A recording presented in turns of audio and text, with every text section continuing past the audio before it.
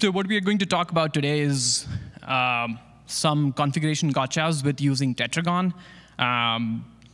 It's not necessarily like Tetragon best practices. It's just things like you should be aware if you're starting your journey with Tetragon as a newbie. A little bit about myself. I've been using Reddit since over 11 years, but I'm not selling any karma here. And I've also been a mod a couple of times. Again, I'm not unbanning any of your accounts, but I was using Reddit so much, especially during COVID, that I decided like might as well get paid to work on Reddit. So here I am working at Reddit since almost 3 years. I have a background in ISP security. Used to do DDoS botnets for an internet service provider. I've been fairly actively involved with the tax security CNCF community as well. For those of you who've been here in the past at KubeCon, you will know that we used to have a SecurityCon as a co-located event until very recently. I'm a mountain person, as you can see in the picture. I recently moved out of Denver to the East Coast. So it's good to be back, at least on the other side of the Rockies here in Utah. My wife tells me I can go hiking in the Catskills Mountains, and I tell her those are hills, not mountains. So a quick primer on Tetragon. There was maybe like one talk on Tetragon today, if any one of you caught it. This is not a replacement of the documentation. If you're starting your Tetragon journey, go read the documentation. This is just a primer. Tetragon is one of the newest additions to the Cilium or the Isovalent family. It's been 1 year since it has been GA. It was GA last year in November, so congrats. It's been available for beta testing since 3 years, I want to say 2 to 3 years, primarily for runtime security observability. It has all the eBPF hooks and whistles that we like. Mainly for visibility around processes, file access, and network monitoring.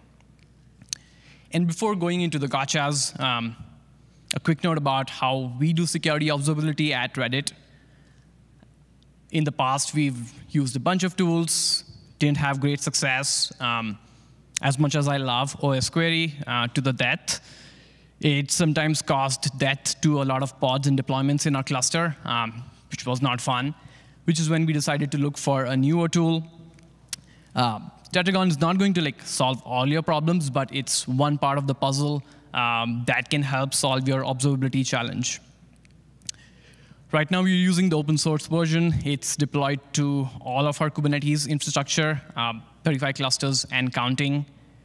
And we use a bunch of default policies. There's a lot of new policies that we've enabled as well, writing up custom policies. And all the logs are sent to a data lake.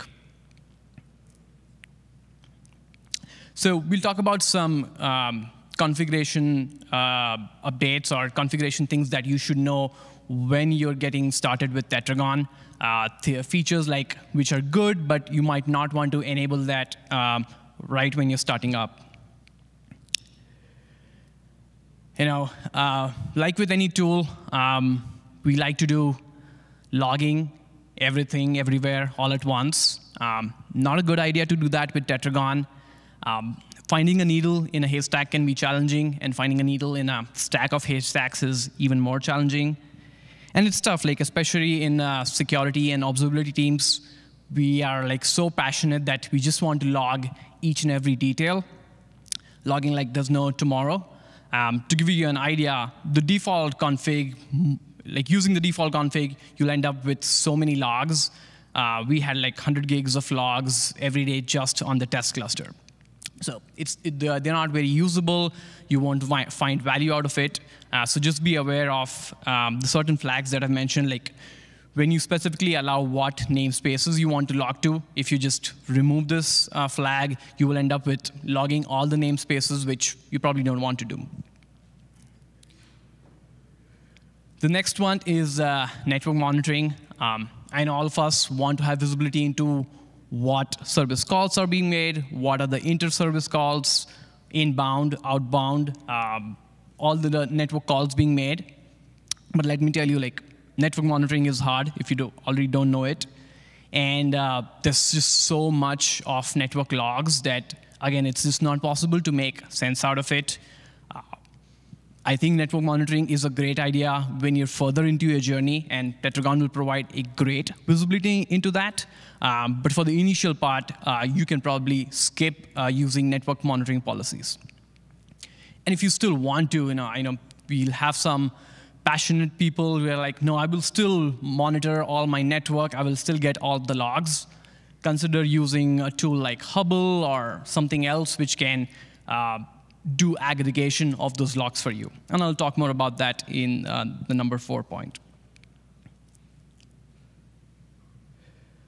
Process events. So process events are like, hey, a workload saying, I started, I exited, and think about that a million number of times every day. Those logs are not useful at all. So when you look at the configuration flags, and there are a bunch of events that you can configure to allow. The ones are mentioned in the screenshot below. It's process exec, process exit, kprobe, uprobe, tracepoint, and LSM. The process exec and exit are, I think they're good when you're like just playing around in your test environment, but probably in your production environment, there's not necessarily much value to it unless you're monitoring a very specific namespace, because it's just logs about processes starting, ending, starting, ending, and it just seemed like too much logs which are not of any use. For all the custom policies or even the default policies that you enable, you would want to consider using other types of events such as kernel probes, tracepoint, user probes as well. I believe LSM, which is Linux Security Modules, it's the newest feature addition to Tetragon. I haven't tested it extensively, so I can't tell in detail about whether you should use it or not.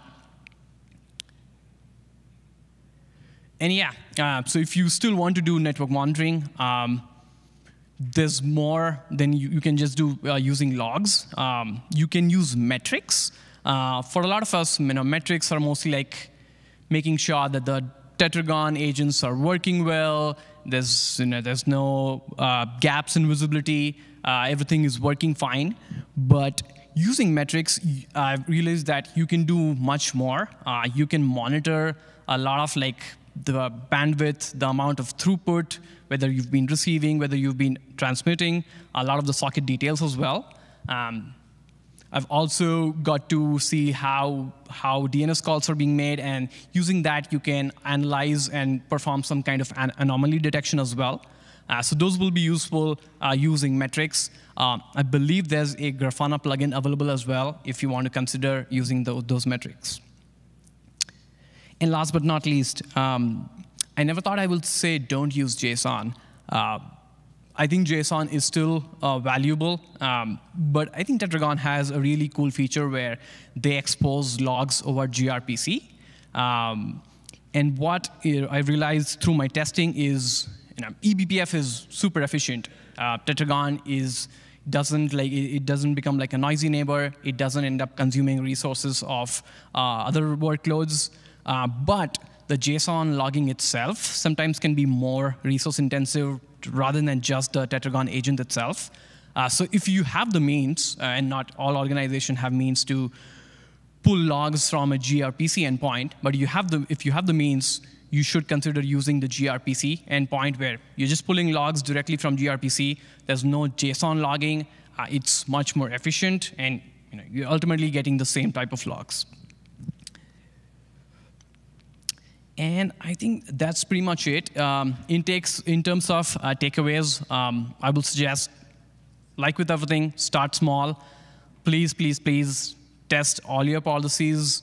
There are a lot of talk to bugs which you can come across while implementing policies, because we're basically messing with the kernel functions. So make sure that while configuration, having the right configuration is well begun, having the wrong kind of policies can break your production workloads. So be mindful of what you're implementing and make sure to test as much as possible. A final plug, if you're interested in learning more about Reddit's infrastructure and how we manage our production infrastructure, there's a cool talk on Thursday by Karan and Harvey. So you should check it out on Thursday, the 14th of November. And that's the end of my talk. Thank you, everyone, for listening to me. If you have any questions, I'm happy to take them.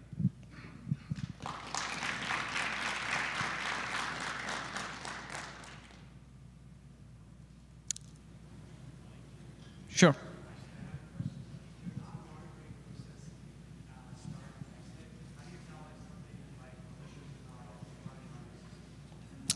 So we use all the custom policies, and we do implement them on a bunch of namespaces. The challenge with process events is like, there's just no way to filter them out and say, give me the anomalous events.